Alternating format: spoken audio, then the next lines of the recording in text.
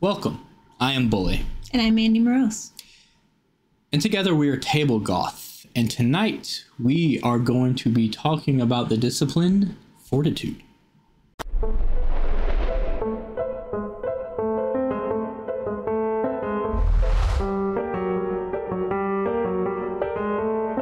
Before we begin, what did you say? If you have the Fortitude, you should check out, go to startplaying.game or games, Google it, and then look for Table Goth. You'll find us on there, hopefully. And if you want to play Vampire, run by me, and play with Mandy, there's your chance to do it. Get in there. It's a good time. Also, if you want more discipline options or general character creation options, go to Storyteller's Vault. Check out the Vampire Player's Guide. Guess who wrote that? We did. Just go to these places. Look for Table Goth. Table Goth. You'll see our stuff. Check it out. It's good. Especially the guide. Especially everything. It's all good. Go there while we finish this. Fortitude. Fortitude is essentially supernatural toughness. It makes a vampire able to withstand extreme bodily harm, as well as fortify the mind against intrusion. It's a physical ability, and it poses a medium threat to the Masquerade, and can be sought through the melancholic resonance. Fortitude is an in-clan discipline for the Gangrel, the Hakata, the Salubri, and the Ventrue. Onto some of the powers you can have with Fortitude, starting with Resilience, which is pretty basic, but also pretty good. For each dot of Fortitude, you add a rating to your health tracker. So the more Fortitude you have, the more health you have. Simple as that. And on the more mental side of things, you can add Unswayable Mind. This adds Fortitude rating to dice pulls to resist social swaying or supernatural mind-altering powers. Kind of like Dominate? Kind of like Dominate. Mm-hmm. Assuming you're watching these in order, as you should be. Hey. There's also Valerian, which is an amalgam that requires Auspex 1, because this is a Salubri power. Find this in the Companion.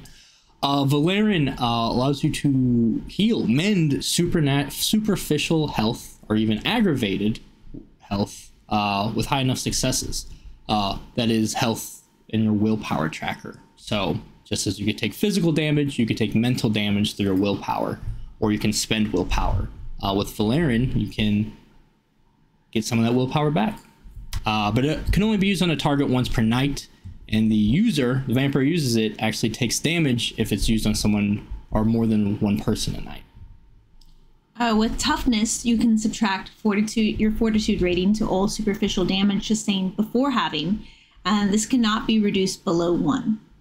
Enduring Beast is another amalgam that requires Animalism 1. It gives additional health to your Famulus, your familiar, for free. And you can also do so to other animals you feed your blood to. With Defy Bane, you can convert aggravated damage to superficial, equal to the number of Fortitude rankings you have. You may not heal the damage for the rest of the scene, and can be used once per scene. There is Fortify the Inner Facade. This makes the mind and the aura of the vampire unreadable and appear essentially blank. There's Auspex particularly that can read auras and minds like that. And with this power, it makes that more difficult for another vampire to do that. Or if it's a contested roll, you get to use half of your Fortitude rating to contest those rolls. With Drought of Endurance, this allows you to give others half of your Fortitude dots, rounded down, and the powers that go with. This lasts the rest of the night or until those individuals reach Hunger 5. And once we get to the big boys, level 5, we have Flesh of Marble. Flesh of Marble allows the user to ignore the first source of damage they take each turn, including fire, but not sunlight. If you're hit at the same time, it ignores whichever was the most damaging source. If someone gets a critical on you, though, they can bypass this power. Otherwise, no matter what you're hit with, whatever you're hit with first, shrug it off. No problem. And with prowess from pain, no dice penalty is received from physical impairment. This allows you to increase one physical attribute from 1 dot per level, or by 1 dot per level of damage. You cannot exceed Blood Surge +6. That's a very big boy, as you said. That is a very big boy. Very large. As how all vampires measure their powers. You started it. The size of the boy. I don't remember prowess from pain, but that one's pretty impressive. It's good. I think Flesh of Marble's always just so good. Prowess of Pain's great, but you have to like get hit first. Yeah. So like I feel like it's just nicer not to be hurt than it is like I'm really hurt and now I'm super strong. Yeah. I think prowess from pain, the way I'm thinking of it, could be very like specific to character type. Like if you have a character that's very like bullheaded as far as like their physical abilities, that one would be really cool. Their intent is to be like definitely in the throw of things. It feels very anime. Exactly. That's right? what I was like thinking of, like someone who's like I knew you a were little thinking, too into it. Yeah. That they, you know, they have their big comeback and like, all right, now it's time for you to use my full power. Yeah, like That's hit me on prowess from purpose. pain. Yeah. So that means it's very cool, very stylish, but risky. But hey, style's risky. Fortitude overall. How are you feeling about Fortitude? I've only used Fortitude a little bit myself. I definitely like the ability to use it in context of like the mind, because I play characters that manipulate the mind frequently. Having the ability to stop that is really cool. So even like Unswayable Mind, like way up early on, is pretty cool.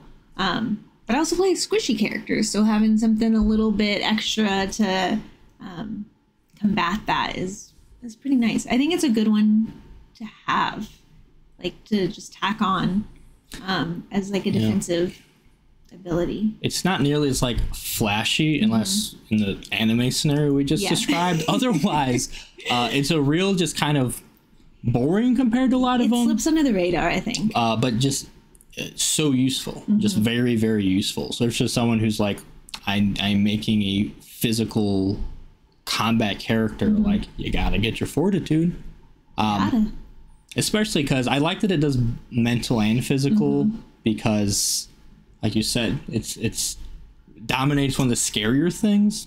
And I feel like a lot of the typical like tropes you see, especially in like TTRPGs, people dominate like the bruisers, the dumb bruisers. You dominate them and turn them on their friends. So it's nice that they're the ones who are actually harder to dominate.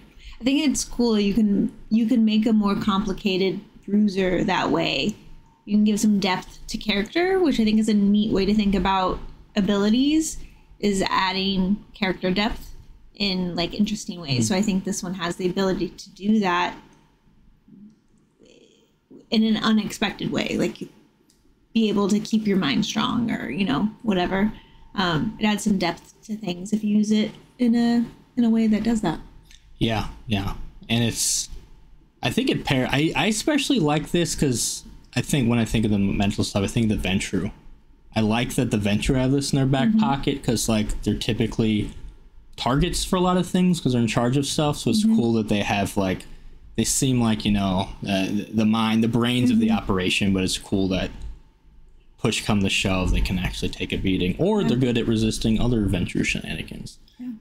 This one, I especially like in 5th edition, because this is like a lot of the physical disciplines used to just be sort of Fortitude was health. It was just taking dots and really give you powers as much as just increase your stats. So it's cool that they expanded and sort of did some of these things with it. Where does this rank for you? A little bit below the actual like mind abilities, but definitely like mid, like a B, like a B minus, I think. A B minus. Yeah, okay. Not that it's worthy of that, just like my likelihood to use it is going to be a little bit lower than some of like the mental abilities. Yeah, Fortitude, it's like, it's good. It's just good, but I've never been excited about getting Fortitude. Yeah, I think that's where it gets you. I like being like, it'd be nice to like look at your health tracker and see so many boxes, and then things hit you and you're just doing whatever. Yeah. It is cool in moments, but also I feel like a lot of vampires avoiding. I think we take the more offensive, like, yeah, like get in your ass beat. Yeah. But it's cool. Yeah. Like I said, I think this is also like the type of character you play can reflect some more interesting ways to use this. But mechanically speaking, very solid. Can't go wrong. Yeah. Is there more to say about Fortitude? There's not that much to say about Fortitude. No. It's pretty strong. Pretty strong. You want to be pretty strong? Get Fortitude. Otherwise, that's that. That's sort of no, it's not rounding out our physical things. So let's see out of the ones coming up. It's rounding out tonight. It is. They don't need to know that, but yeah. There you go. That's Fortitude. I wish this video was more exciting, but we're not here to sell you on these. This is an accurate representation of Fortitude.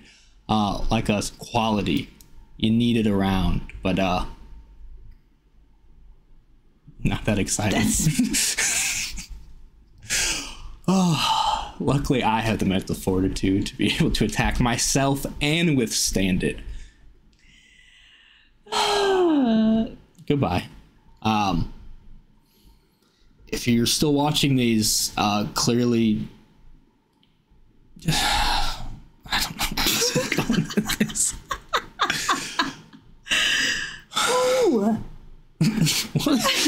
That's a new one. A new reaction unlocked. Ooh. I do. That's what earlier I went, oh, but you were talking. Earlier I went, oh. And I really wanted to do a whole thing where I was like, guess who's back? Back again. You know? Go ahead. Sing your musical intro. No, it's already passed. Did you know the lines after that? Mandy's back. Tell a friend. Okay, I'm impressed, actually. I didn't think you'd get that far. That's the only parts of the song I know. That's huge. That's huge for you.